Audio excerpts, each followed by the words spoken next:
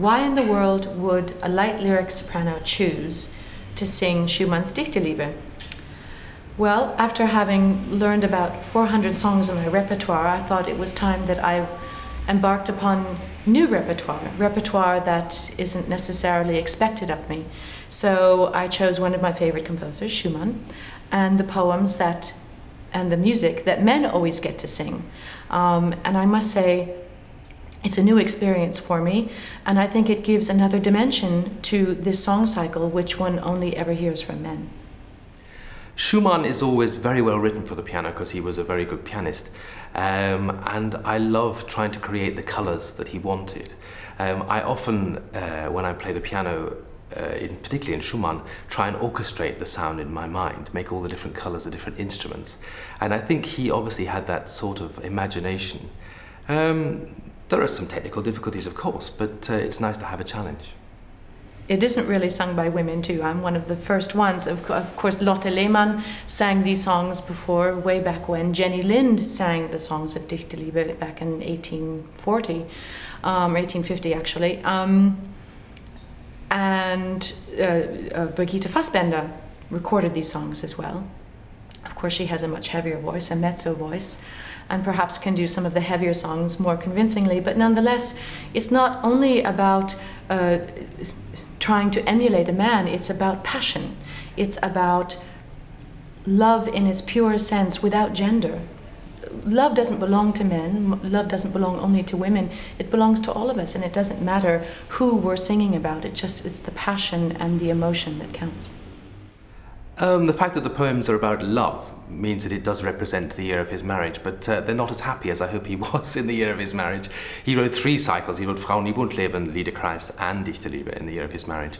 It just shows that his mind was alive with ideas, new sentiments. The poems, the Heine poems of Dichterliebe, are all of a certain type. They start very positive, and then there's usually a twist in the tale at the end of the poem.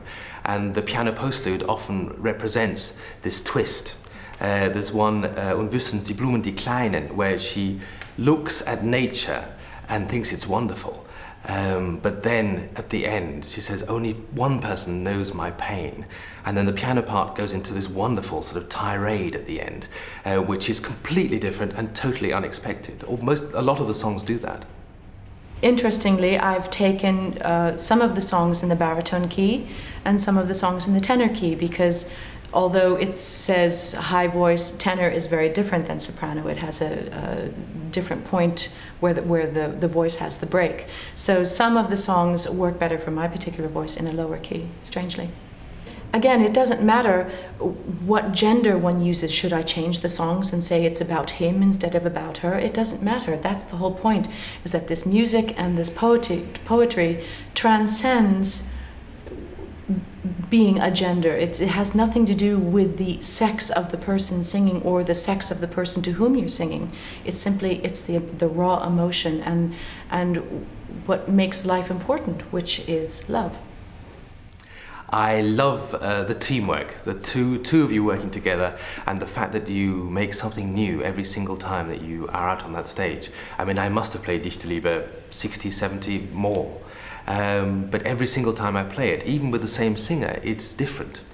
You react off each other like you react off a friend or have a conversation with a friend. It is a bit like having a really good conversation. You work out basically what you're going to do, and then you leave all the doors open for something different to happen in a concert, because the audience, the atmosphere in the audience, the atmosphere in the hall, all makes a difference to the way you play. And that's what I like about it. It's something new every time.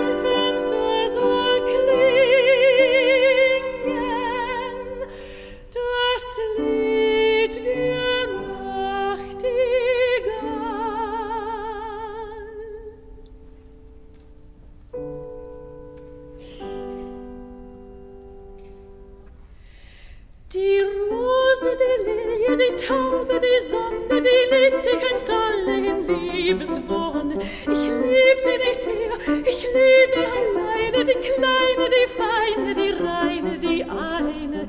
Sie selber aller Liebe wonne, ist Rose und Lilie und Taube und Sonne.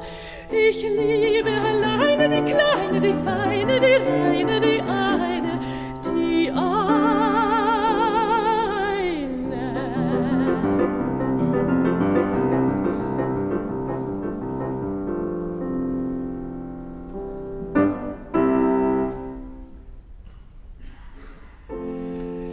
Wenn ich in deine Augen sieh, so schwindet all mein Leid und Weh.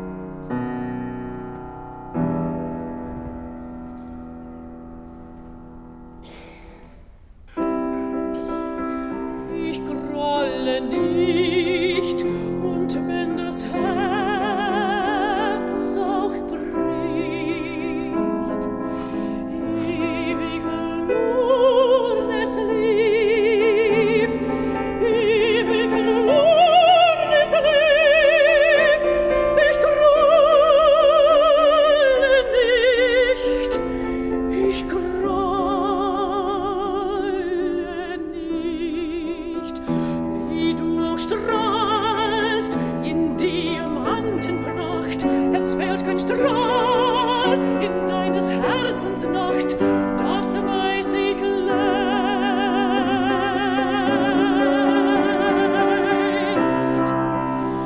Ich grolle nicht, und wenn das Herz auch bricht, ich sah dich ja im Traume und sah die Nacht in deines Herzens Traume und sah die Schlange, die am Herzen frisst. Ich sah mein Lippen, sah du elend bist. Ich grolle nicht, ich grolle nicht.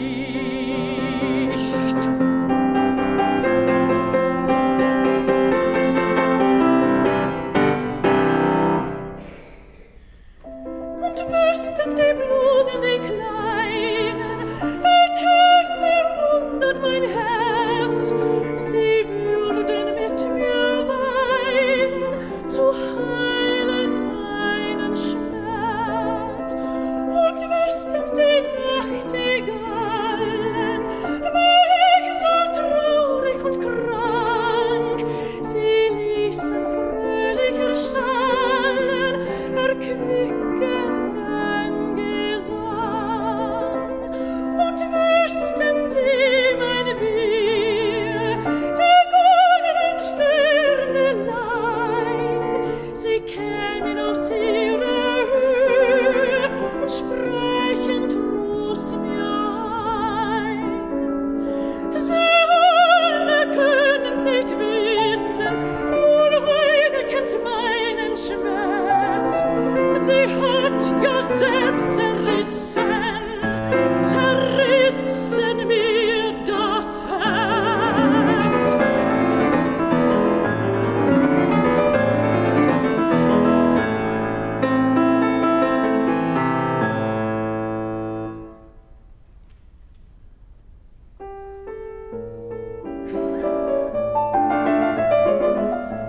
Das ist ein Flöten und Geigen, Trompeten schmettern rein, Trompeten schmettern rein.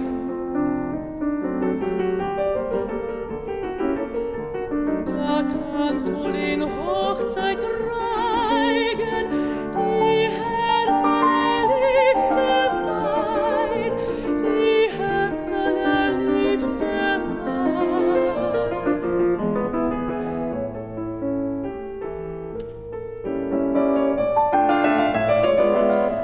Das ist ein Klingen und Dröhnen, das ist ein Klingen und Dröhnen, ein Pauken und ein Schalmei.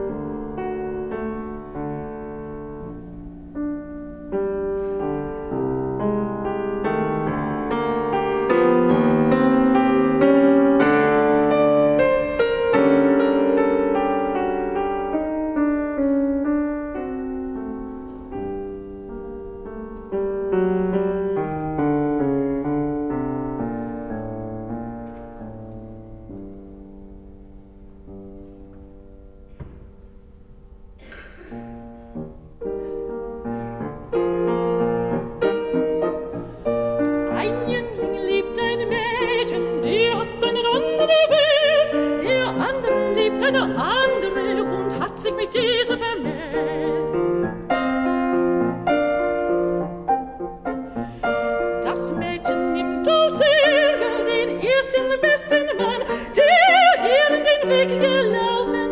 Der Jüngling ist übel dran. Es ist eine alte Geschichte, doch bleibt sie immer neu. Und wem sie just passiert, dem bricht das Herz in zwei.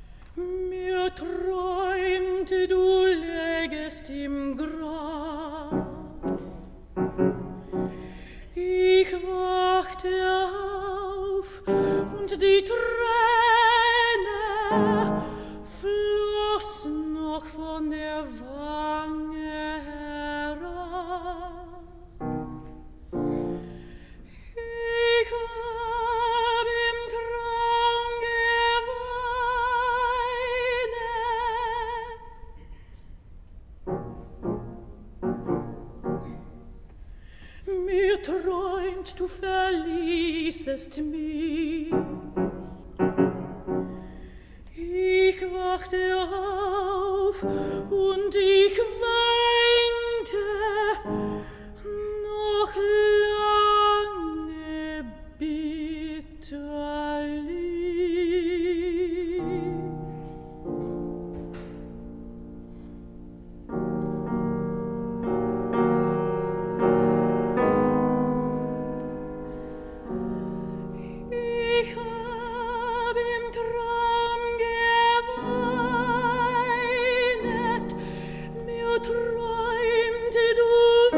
Mir noch gut, ich wachte auf und noch immer strömt meine Tränenflut.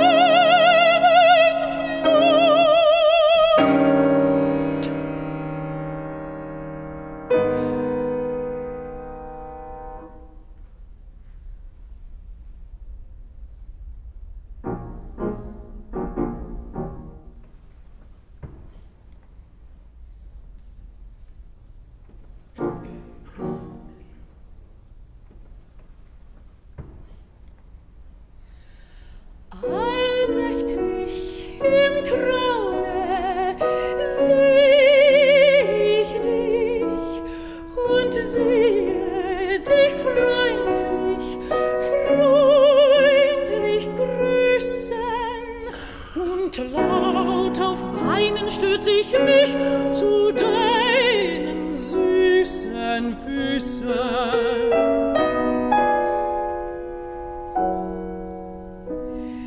Du siehst mich an, wehmütiglich, und schüttelst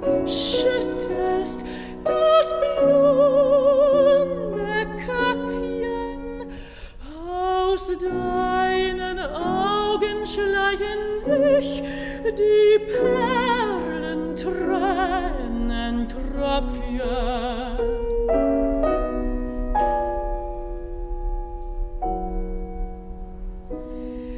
Du sagst mir heimlich ein leises Wort und gibst mir den Strauß von Zypressen. Ich wache auf und der Strauß ist fort, uns Wort hab ich vergessen.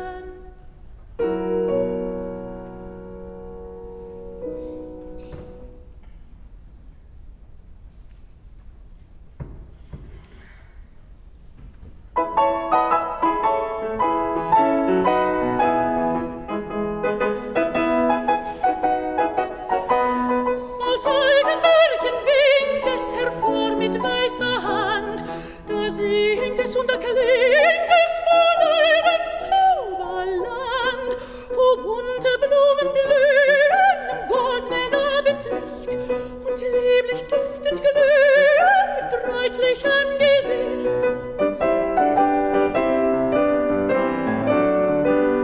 Und grüne Bäume singen nur alte Melodien, die Lüfte heimlich klingen und Vögel schwittern.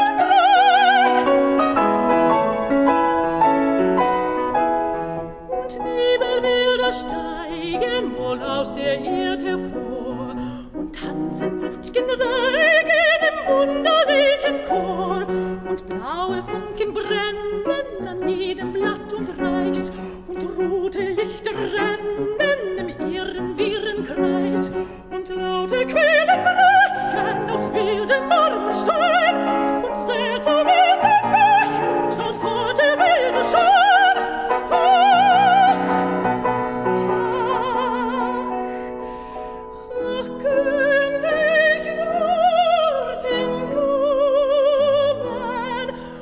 Dort mein Herz erfreuen und alle Quellen entnommen und frei und selig sein. Ach, jenes Land der Wonne, das sieh ich oft im Traum, doch kommt die Morgensonne,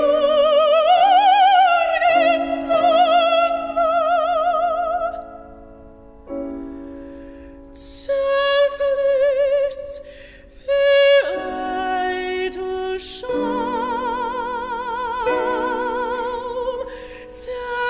zerfließt's wie eitel Schaum.